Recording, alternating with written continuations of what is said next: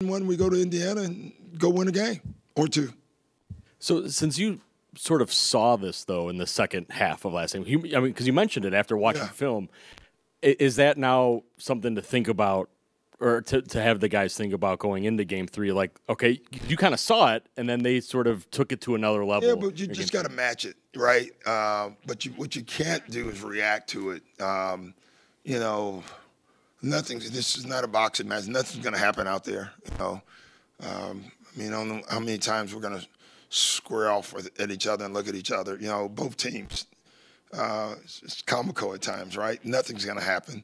At least I hope not, because I hope both teams can keep their composure through physical play. It's the playoffs. It should be physical. That's 2 games in a row where Dame came out really strong scoring-wise in the first half, and in the second it kind of faded. Is that more a byproduct of trying to get other guys involved or just Indiana's defense? I think a little bit of both. You know, we didn't get Bobby involved as much as we wanted to. And we tried, but we have to do a better job. What kind of matchup problems does Pascal Siakam present for you guys? Today is a major one. Even in the first game, I thought the difference today was the three ball, plus I thought he was a playmaker today as well. You know, in Game 1 he scored, but he didn't really get anyone else involved. I thought tonight he did everything for them. First half, they shoot 10 of 20 from the three-point line. What'd you feel about your three-point defense? Is that were those the shots that you wanted to give up and they just made them tonight? Or? Yeah, I thought we blitzed a little bit tonight, and I thought they took advantage of it a couple times. And again, I thought a lot of that was transition again, where shot quality are like the shots that we take are part of our defense.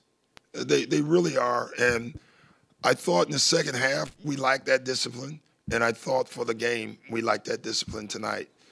We played in random a lot, didn't execute our stuff, which means bad floor balance, and they got out and ran. And that's what they should do, honestly. And that's what, you know, they should do that. So we have to do our jobs. I believe before you pulled your rotation, guys, I think just 5 minutes for Malik tonight. What was the thought process? I just thought he struggled tonight. You know, we'll go back to him. I thought A.J. was playing with a great confidence tonight. You know, he's a young kid, and I loved it. We text back and forth after the game the other night, and I said, man, you miss wide open shots. I said, just think of what's going to happen in Game 2. They're going to give you more of them, and you're going to make them all. He didn't make them all, but I thought he took them all, and he took them with confidence. And so I thought that was a good sign for us.